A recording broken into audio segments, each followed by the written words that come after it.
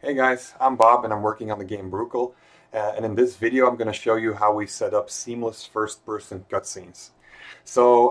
What's a seamless first-person cutscene, you might ask? Well, so this is the kind of cutscene where you're walking around in first person, and all of a sudden the game will take control of your camera, move it around, make you look at things, and then it will give you back control. And we don't want the player to feel like there's any camera cuts while this goes on.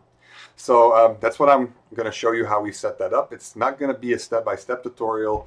Instead, I'm just going to show you how it's set up and you guys can just fill in the blanks. Now, first off, this map that I've got here is basically just a default first-person map with the default first-person character. You need a player character that's set up like the default first-person demo character that you'll find with Unreal Engine. I'm using Unreal Engine 4.13 actually, so it will work with that. If you're going to use the default first-person blank project, I'm fairly sure that's not going to work because there's no camera attached to your player character there. So what you need is first and foremost a player character like the one in the first-person demo.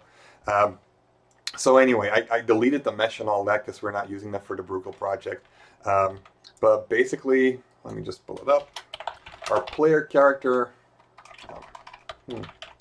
oh, here we go. Paper character, oh, first person character. So that's actually the default one. Looks like this. It's a lot slimmer than the Space Marine, which gave us a couple of clipping issues in the beginning, but we sorted those out.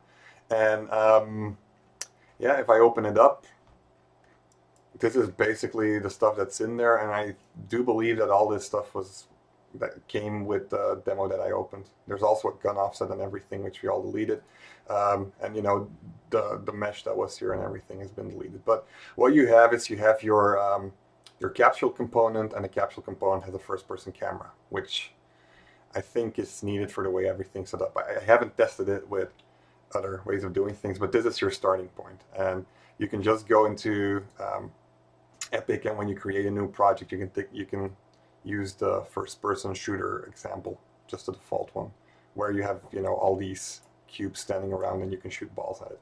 Anyways, long story short, so that's how everything has been set up. So what else have we got? In this scene, we have a trigger volume. I will use this trigger volume. Basically, what I want to happen is when the player walks into the trigger volume, my player camera will switch with this camera here. This camera will do a whole bunch of crazy stuff, and we end up at that camera again. All right, cool.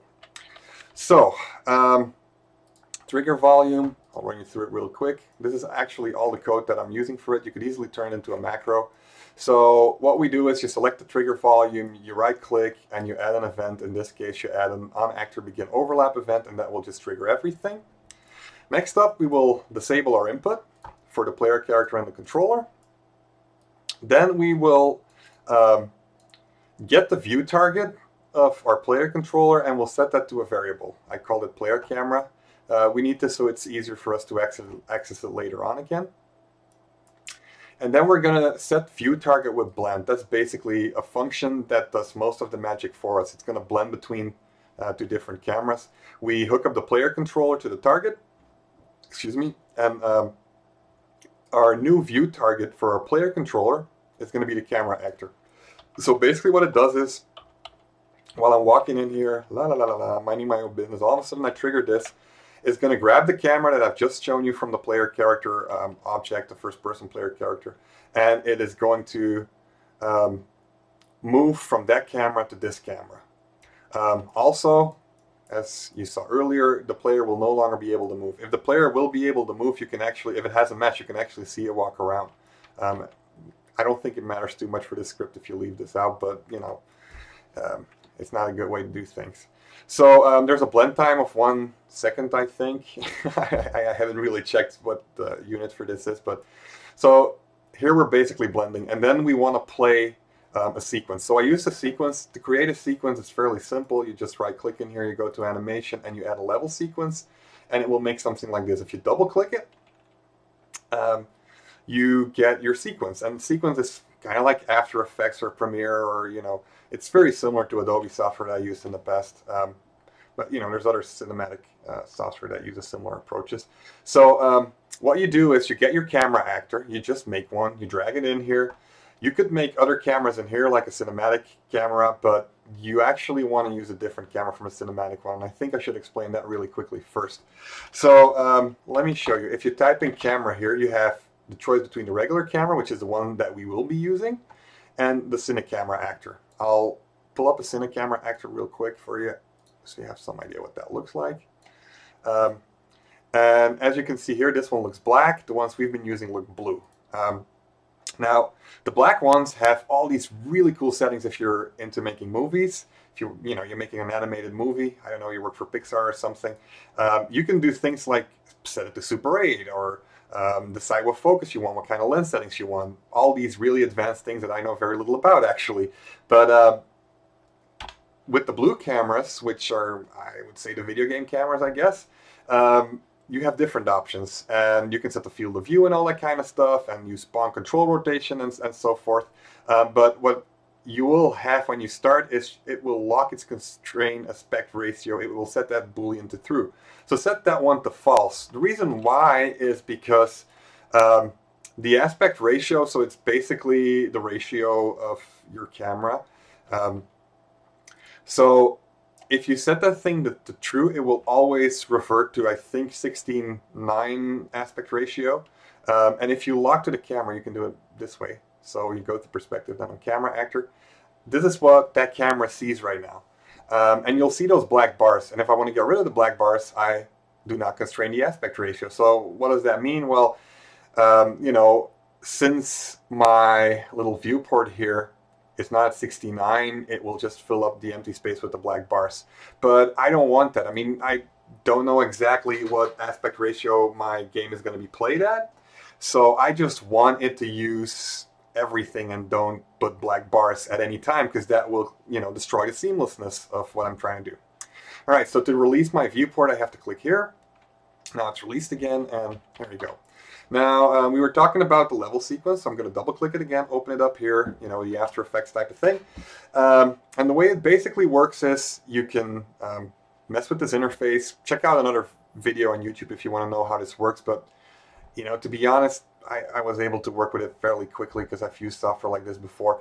The main idea is that this is your time up here, and you can put your object like you put it here, then you click on these keyframes, and it will save the transformation of your object. So in this case, it will save exactly where this blue camera is right now, how it's rotated, and what the scale of the camera is. So then I move to my endpoint. I want it to stop down here and rotate in another direction. So let me show you. So it's rotating everything as well. So I put the camera there, and then I click the transform thing again that says add new key at the current time. It adds those things. Boom. Then I went to the middle. I moved the camera up like you see there, and I did that again. And if you put all those things together, you'll see that it will, show you all the keyframes that you'll go through on that animation. If you need extra detail for it, I found that's very, very helpful while I was making Brucle, because at some points it will mess things up, like translating rotations and everything. You can click on the animation keys in the curve editor, and this is awesome because here you can just really fine-tune the interpolation between every frame. So, just so you know that thing is out there, you'll have the same keyframes, but you can actually move them around, and you can set the actual values. If you click on it, at 2.4666, we set the value to 5.69.6000. So, really convenient and easy to fine-tune your stuff. So anyway, you make an animation that way on that camera that you've put into the scene, and then you can close this again. And then you want to drag your death sequence into the scene. I put it down here. I don't think it matters that much where you put it. Just put it somewhere where it's easy to see and easily accessible, I guess. And at this point, I think you can actually move your camera around because it's no longer locked to that level sequence, but I think it still has to be in there. Well, you'll see in Blueprint-wise. So what I do at this point, I select my my level sequence, so death sequence 2 in my case, and the camera actor, and I drag and drop those things in here. And here you'll see test sequence again. So test sequence, I basically pull up a play function on it, on its sequence player, and I get the length of it. So what this will do is it will, let me get back here. As soon as the player goes into the overlap, he will no longer be able to move. We will record what the camera is that was associated with the player character. Then we will blend from that camera to our camera actor, which is basically this camera here, that object. And then we will play the level sequence that we've just made. We get the length of it, and then we set a delay, because after we've played it, we want to continue again once it's done playing. So that's why we hook up the length to the duration. And once the delay has been completed, so once that animation has run its course, we are gonna target to blend back. We're gonna set view target with blend again. So what we're gonna do now is we're gonna move the camera from the end point. So at this point in time, let me open this up here real quickly. So at this point in time, we're right here. So our camera is going to be here, but we need to go back to the camera of our player character. So what I did was I blended back to my player camera. So at this point, the player will be blending back to the player camera. But what I would actually like, though, is I would like my actor to be here, looking at the door, instead of him going way back here. So what I did was I set a player character in here, because I need these values. I need to know what this location is and what that rotation is. So next, I've teleported my actor. So I teleported my player character here, and I set those values minus 230, minus 100, and 266. Minus, you got to be really careful with the minuses, because if you double click it, it will only select the number without the sign. So minus 230, minus 100, 266. So these things, you guys can see it's exactly the same that I've got in here.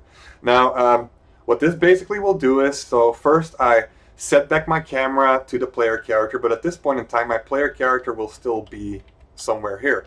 But I would rather have him be down here, because it's better for my scene. So I got these values, and I'm teleporting him towards that scene. Now, the rotation here is 0, 0, and the rotation here is 0, 0, 80.